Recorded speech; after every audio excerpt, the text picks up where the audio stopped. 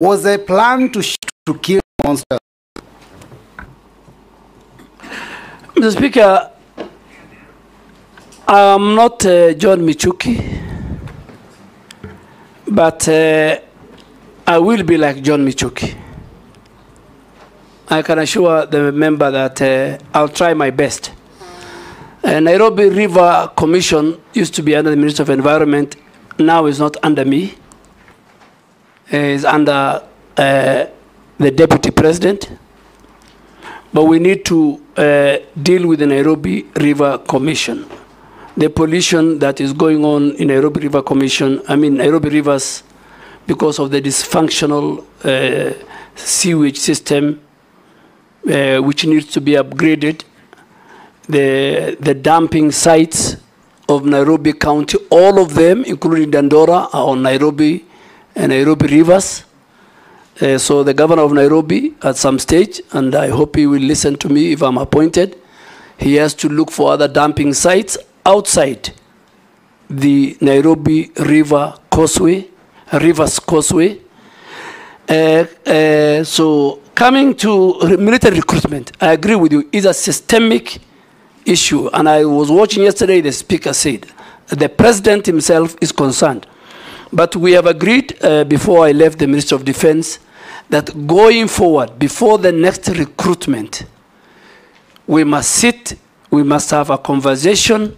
The way the speaker said yesterday, I was watching him, we must communicate candid to the public, and we must deal with that monster. It cannot be a situation where few people are taken to court-martialed. Kenyans, in their mind, are saying, for you to join the military, and based on the national security sections, is supposed to be the face of Kenya.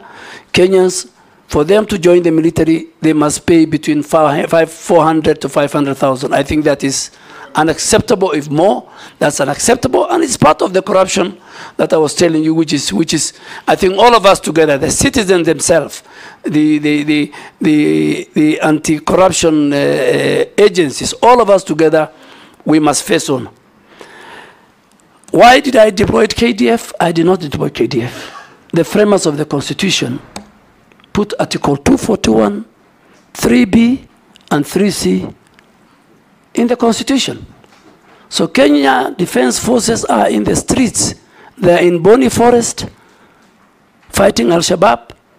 They're in North Rift making sure that we deal with the banditry. They were in Westgate during the terror attack. They were in Garissa University during the terror attack where we lost many people. So for peace, public order, public safety, where the police are overwhelmed, Article 241 3B kicks in. The function of the Minister for Defense, by then me, is once the article kicks in, then I am supposed to do certain subsidiary legislation. I gazette. And Mr. Speaker, all of us know Article 132 of the Constitution obligates the President to protect the other arms of government. He is the chair of the National Security Council. That day, the Office of the Chief Justice and the Supreme Court, as an institution, was under threat, under attack. Parliament and the colleagues sitting here, if KDF did not come to assist the other security agents, God forbid, many members of Parliament could have died, including our Speaker. Parliament could have been burnt. I will not be that irresponsible as a Minister of Defense with a provision of the Constitution. Provision of the Constitution, I used the law. And then the House went further the next morning, because it was going on a very long recess. They invoked Article 241 3C.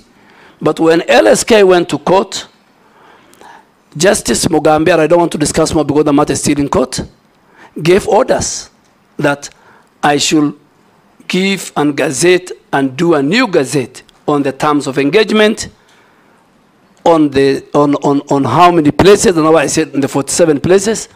Ours was to protect key institution. Parliament is a symbol of democracy and governance. It is the home of the people's representative. Mr. Speaker, all my life in Parliament, people used to come and present petitions.